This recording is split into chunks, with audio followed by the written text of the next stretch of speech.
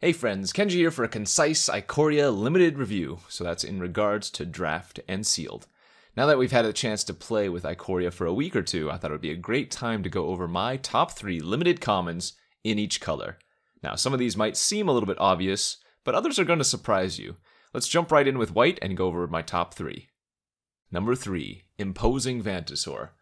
This format has a ton of cycling cards throughout all of the colors, and any card that can cycle for 1 mana, in addition to just being a fine playable on its own, is already going to be a very, very good card in the format. We'll touch upon it later, but there's a very good cycling deck, and anything like Imposing Vantasaur that you can just cycle away for 1 mana is going to be super good. So number 3, Imposing Vantasaur. Number 2, Checkpoint Officer. White has a really good removal suite, and Checkpoint Officer is one of the better ones for sure. Now, it is a human, which means you're not going to be able to mutate on top of it, but Checkpoint Officer is a really good way to combat a lot of the mutate creatures itself, just because with mutate, your opponent's going to go in on one creature a lot of the times, and Officer can handle it. Number 1 white common, Pacifism.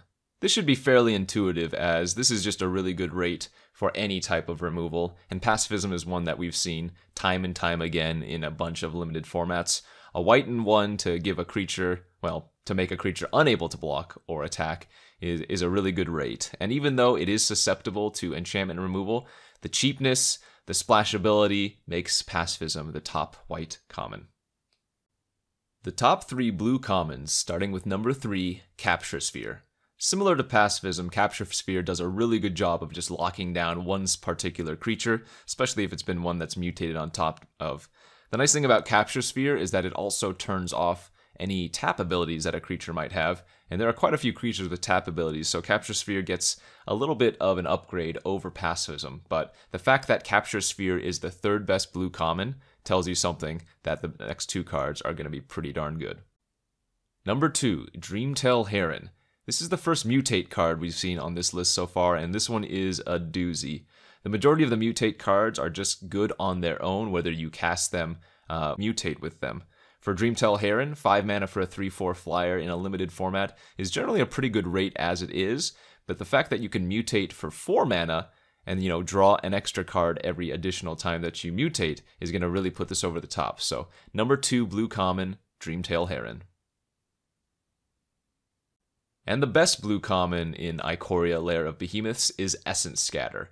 I've been liking this card more and more as the set has progressed, as I've continued to play with it. It's just a great 2 mana removal spell in blue. I mean, it deals with so many creatures, so many threats, and with mutate running around rampantly, you can really get somebody with just a good, well-timed Essence Scatter. So top blue common, Essence Scatter. Next we'll move to black. The 3rd best is going to be Memory Leak. Similar to why I gave Imposing Vantasaur such a very high rating, Memory Leak is just an amazing card. Not only can you just add it into any deck, regardless of if you're black, to cycle it for 1 and effectively, thin out your deck, make your deck size smaller, but also for 3 mana, it's just a very potent card. There are a ton of powerful cards in Ikoria, of course, and for limited, being able to look at your opponent's hand and take a card from it is really good. So, the discard effects generally suffer from being really weak in the later stages of the game when your opponent probably doesn't have any cards, or maybe they're just holding onto a land or whatever. But with Memory Leak, if your opponent doesn't have any cards in hand, you can always just cycle it for 1. So, Memory Leak, 3rd best black common. Number 2, Cavern Whisperer.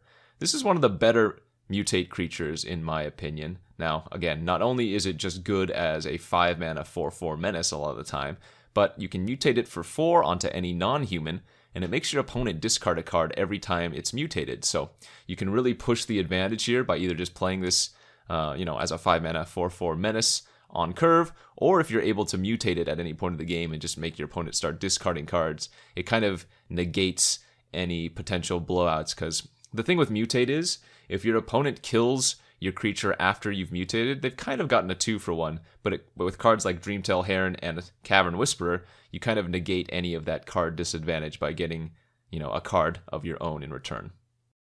And the number 1 black common in Ikoria Lair of Behemoths, maybe to no surprise, is going to be the Blood Curdle. can't go wrong with 4 mana instant speed destroy a creature, and you even get the upside of being able to give a menace counter to one of your creatures if you have one on the battlefield at the time that this spell resolves. There are actually quite a few different cards and other abilities in that make having counters on your creatures super relevant. So not only is just this a good card on the front end, but if you get some extra menace value, then hey, that's all upside, baby. So number 1 black common, Blood Curdle.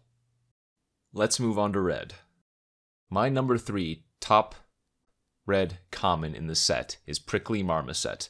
3 mana for a 2/3 first strike is not an amazing rate for a creature, but the fact that this set, and we've touched upon this earlier, has so much cycling means this card is just super hard to deal with, not only on offense, but also on defense. If your opponent attacks you with a Prickly Marmoset, you can't really block with anything if they're holding up any extra mana and you don't have something to deal with it immediately. The ability for them to just cycle 1 card, maybe 2 cards, when this creature has first strike, makes it such a lethal threat in combat that oftentimes, even if your opponent doesn't have anything to cycle, the Prickly Marmoset is still going to get in. And the same holds true when your opponent is on defense as well. If they're just holding up any number of cycling cards, even your 4 toughness creature can't really attack in very well. Second best red common in Ikoria, Fire Prophecy. Can't really beat this rate. Red and 1 for 3 damage to a creature is very, very solid in limited, and especially when you get the fact that you can also kind of cycle in addition to dealing the 3 damage, right? It's not true cycling, but you get to potentially take a card that you can't cast or an extra land and put it on the bottom of your library and get another card. The versatility just makes it so, so good. And the number 1 red common in Ikoria, in my opinion, is the Rumbling Rockslide. Red and 3 mana to deal X damage to a creature, where X is the number of lands you control. Now, so baseline, you're normally going to be able to deal 4 damage for 4 mana. It is a sorcery, yes, but this card is very easily splashable, and oftentimes is just going to kill a creature right off the bat. So, Rumbling Rockslide, I think, is probably just the best red common. Let's move on to green now. Third best green common in Ikoria is going to be the Humble Naturalist. These type of creatures are generally pretty good in limited environments, and this one actually has 3 toughness, so it can do a bit of early blocking as well. The reason I'm giving it such a high rating is because there are so many good splash cards. Because of all the good mutate in the format, you're often going to be playing more than 2 colors, and Humble Naturalist really helps in that regard. So, number 3, Humble Naturalist. The second best green common in this set is going to be the Essence Symbiote. Not too many good 2-drops in this format. We know Humble Naturalist was the 3rd rated by me, but Essence Symbiote does a really good job of just being a good mutate enabler. Whereas Humble Naturalist is a human, so you can't mutate on top of it. Essence Symbiote is a beast, and so oftentimes you'll go turn 2 Essence Symbiote, turn 3 mutate something on top of it, and you'll get that extra bonus from the Symbiote. So this card does a lot of work for just 2 mana, and I would love to get as many as possible in my mutation decks. So Essence Symbiote, second best green common in the set. The top green common for drafting and sealed in Ikoria is going to be Ram Through. You can't really beat this type of effect, especially for this price. This is not one of those fight effects where both creatures deal damage to each other. No, this one just, it says your creature deals damage to their creature. And of course, if you have a trample creature in addition, you can oftentimes do a lot of damage to the opponent in addition to killing one of their cards. So Ram Through has a lot of utility, especially with the multiple ways that you can actually give trample in this format. Combine it with instant speed, and I think Ram Through is the clear number 1 best green common in this set. Hopefully you guys enjoyed this. Ikoria is a great set, one of the best draft sets I've played in quite some time, and it doesn't seem like it's going to stop anytime soon. Shoutouts to Wizards of the Coast again for sponsoring this video, and don't forget to check out all of my other content here on my YouTube channel. Thanks, and we'll see you guys next time.